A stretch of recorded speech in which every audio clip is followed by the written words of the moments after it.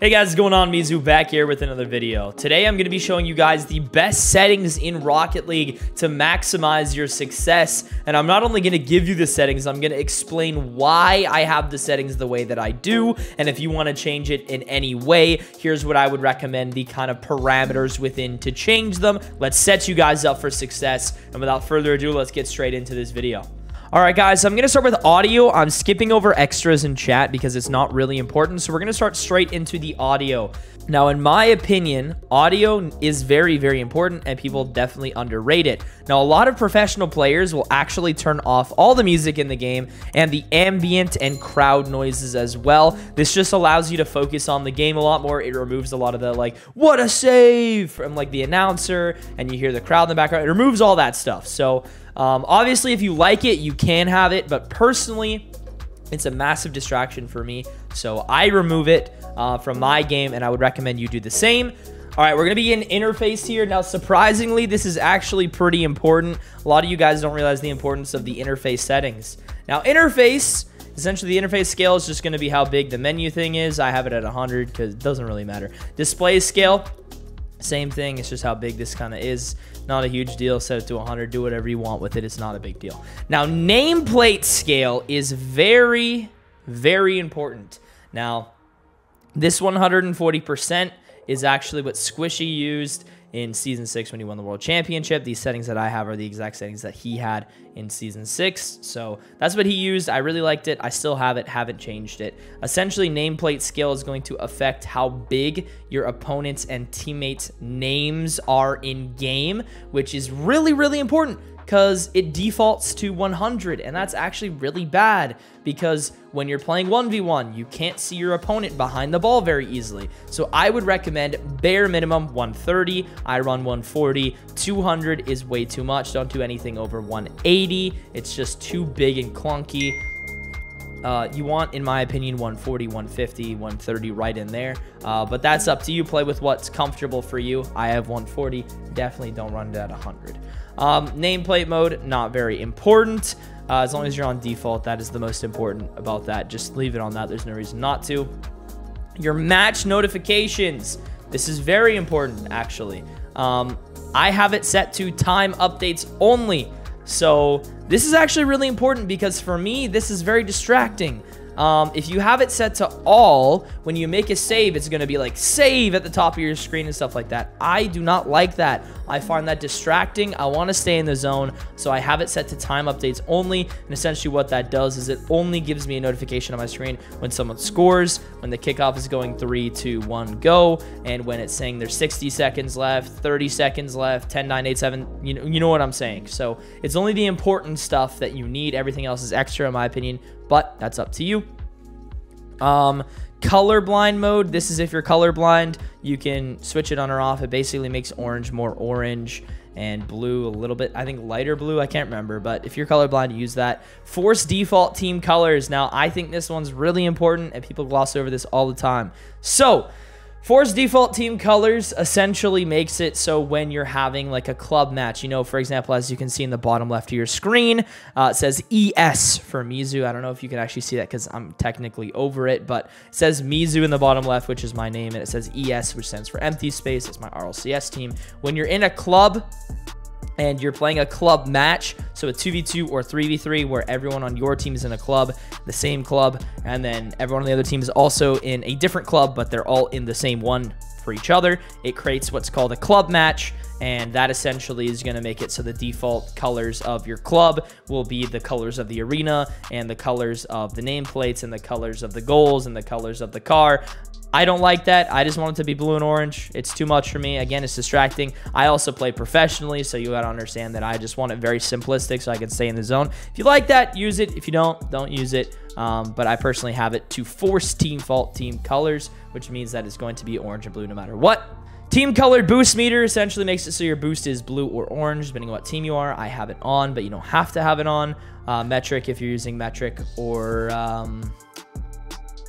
I'm Canadian, so don't get mad at me for not knowing it. Metric or Imperial. I see at the bottom, Imperial. Ball cam indicator. I personally have it off. It's kind of distracting again, but you can keep it on. Essentially, it just tells you when you have ball cam on or off in the bottom corner of your screen. I think it's kind of useless, but your call. Ball arrow, very important. Have this on. It points to where the ball is when you have ball cam off. Super duper important that you have that on, because sometimes I'm looking at the ball and then I have to switch off and I'm looking at the cars, but I need to see where the ball is in comparison to me, so the arrow points towards it. Very important to have that on. Performance graph, this is if you're on a computer and you just want to see how many frames you have. As you can see in the top right, you'll see how many frames I have right now. That's just if you're testing stuff out.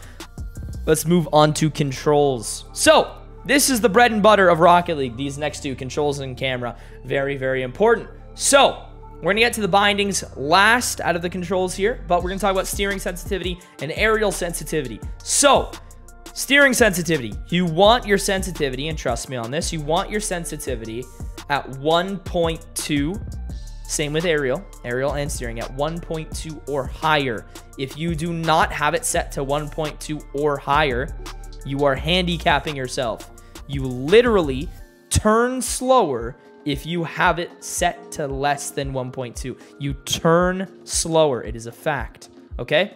So I have steering set to 1.5 and aerial set to 1.3. As you can see, it just affects how much you're going to turn with how little you need to push on your joystick. But if you have it set below 1.2, you actually turn slower because you just have less sensitivity. Trust me on that, you just do.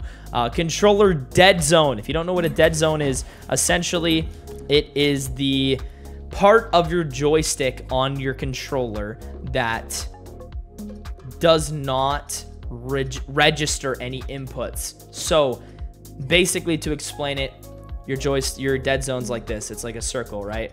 And your joystick's in the very middle of that circle. If you push it to the left like this, you know, you'll turn left, right? You push it over to this side. But there's a little circle within your dead zone, or within your analog stick's range of motion. That's your dead zone. So the dead zone is essentially, if you push it like a millimeter to the left in the dead zone, it won't register anything. So you want to have a pretty small dead zone. This makes it so you don't need to push your controller analog stick very far to any direction for it to register. But if you have it set to 0, look, controllers aren't perfect, equipment isn't perfect.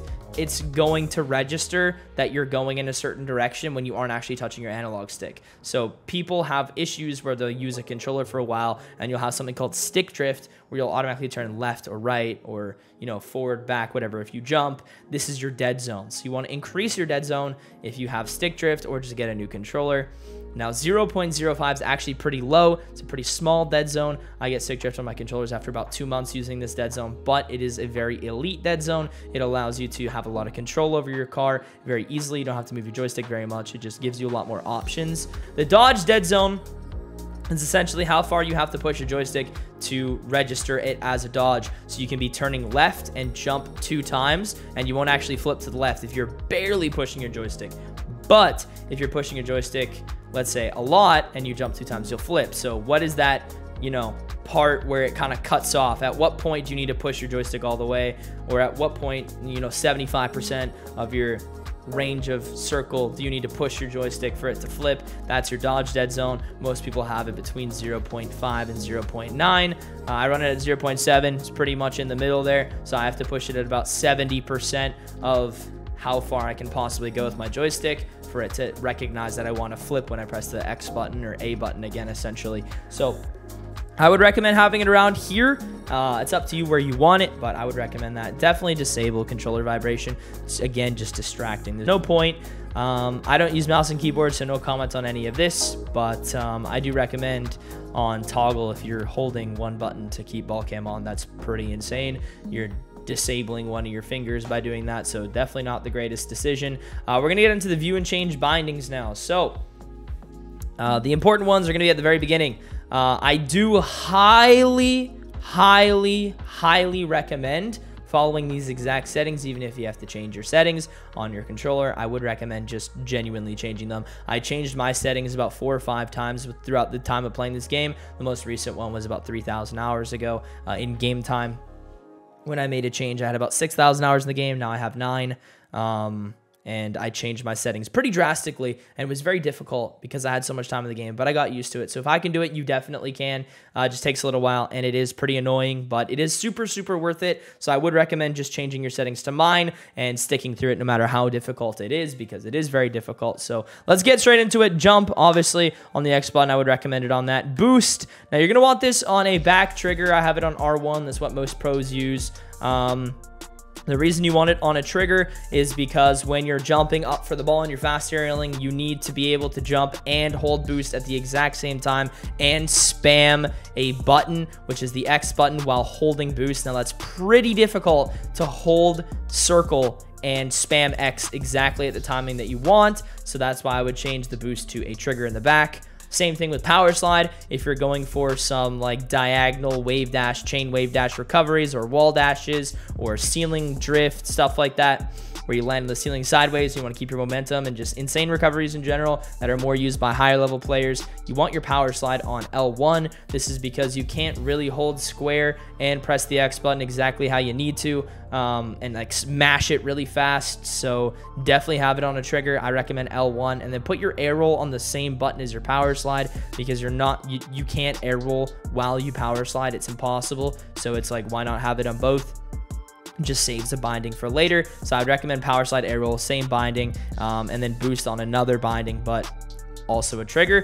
So that's what I'd recommend. Those three are like the most important that people mess up all the time. So definitely have it on these settings, I would recommend. And then the next one would be rear view. I do recommend R3. Just, it's an easy binding and you're not really going to use it for anything else. So set it to R3. Set your scoreboard to the share button, the PS share button. I don't know what you could do it for an Xbox controller, but recommend if you're using PlayStation 4 or 5, set your scoreboard to the share button.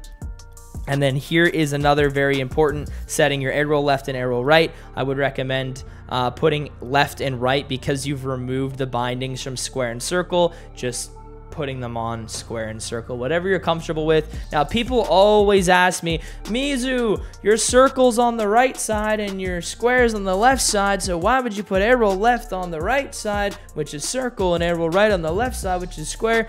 The answer to that question is because it does not matter. Simple as that. It seriously doesn't matter. You're not going to be thinking, I need to roll to the left here to get the hit on the ball. That's not how it's going to work. You're going to get such good control over your car at some point where it's just muscle memory. You don't need to think about it, and you'll just do it. So circle for me was easier to press than square, while I needed to press the X button. So air rolling while jumping, it was easier to press circle for me. I was better at air roll lefting in general. So I was like, let's put air roll left on circle. Simple as that. Easy explanation. That's what I would recommend. Let's hop into camera settings. Now, these camera settings are the exact camera settings that Squishy Muffins used in Season 6 when he won the World Championship, and I have been a fan of them ever since he did that, and I have never changed it. I've used these since 2018, and I've literally never changed them. So, field of view 110, I think it's important to have the max field of view possible. You just open up what you can see. Very important to increase your vision. Distance 280. Now, distance is going to be the thing that increases or decreases how far you are from your car. As you can see, I'm really close to my car here versus I'm really far away. I think 280 is like a really, really good distance. You're close, but you're not too far, you know. Your height, I have it set to 110. That's just going to be how high or low you are above the car. So I have that set to 110. Your angle is essentially going to be the angle in which you look at your car. So if you're looking from like up here or like down here, I'll show you. So 0 angle would just be flat with your car, whereas -15, you're literally like looking like you're from the heavens, man. You're just way up here. I don't recommend that. So pardon me. We're going to set that to 4, which is mine.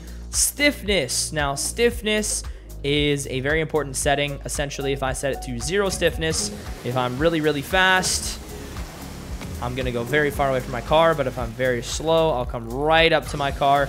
Stiffness just essentially affects how much your controller will move depending on how fast you are. It's very important to have stiffness set to something, because that amount of disparity between your camera settings can mess you up, but it's also important not to have it set to 1 and just lock you in, because you can't really tell how fast you're going because your camera's not moving at all, which kind of sucks. So I have it right in the middle. I have mine set to 0.55. I can really tell what's going on with that. It's just slightly more than half, but I think it's a perfect setting. Swivel speed, essentially how fast you'll swivel. when using your camera. As you can see, I'm barely touching it and I'm like looking everywhere. I'm going to stop before you guys get dizzy, but that's essentially just your right stick, how much you need to push it. Whereas if I put it to 0, as you can see, it takes so long to turn. It's crazy, not worth it. So let's put that up to 0.55. When I have it set to this, I literally just like tap it and it will snap back when I let go. But it's also soft enough where I can kind of control it so I can look exactly where I want to with some like analog stick control. So I think it's really, really good. That's what I would recommend, 0.55. But if you don't like that, I'd set anything between 3 and 7. That's what I would recommend. Again, for swivel speed, same thing as stiffness, right around the same thing. Transition speed, now this is important settings people mess up all the time. Definitely don't have it set to 1. I think 1 is like super slow. Just, it's so slow. Essentially, transition speed is how long it takes from you pressing ball cam to car cam and how long it takes from your camera to fully transition between looking at the two. Definitely recommend that. And then invert swivel essentially just makes it so if you push left, you're gonna see left and see right. But if you turn off invert swivel, if you push to the left, oh wait, no, it's up and down. That's what it is. I forgot about that. So if you push up, you're gonna see up. You push down, you're gonna see down. I personally like it on inverted. So if I push down, I see up, and I push down or push up, I see down. Now that's just preference, but it's up to you. That's what I have it set to. And yeah, that's about it, guys. I hope that this video helped you guys. If there's any questions about any of the settings that you'd recommend to me, or that you have any questions for me, feel free to drop that down in the comment section down below. I hope that this video helped you guys learn a little bit more about the settings in Rocket League and maximizing your potential at being good at the game with the best settings that you can possibly have. If you guys want to learn any other mechanics and tap into my knowledge of the game so you can get better, feel free to click any of the stuff up here. I have an air dribble tutorial video. I have a wave dash tutorial video. I have my channel that you can go to for even more tutorials on top of that and just gameplay tips in general. I highly recommend you guys go ahead and check it out. I upload every single day, so there's lots of content for you guys to go ahead and check out. Without further ado, I hope you guys enjoyed the video, and peace out, ladies and gentlemen. See ya!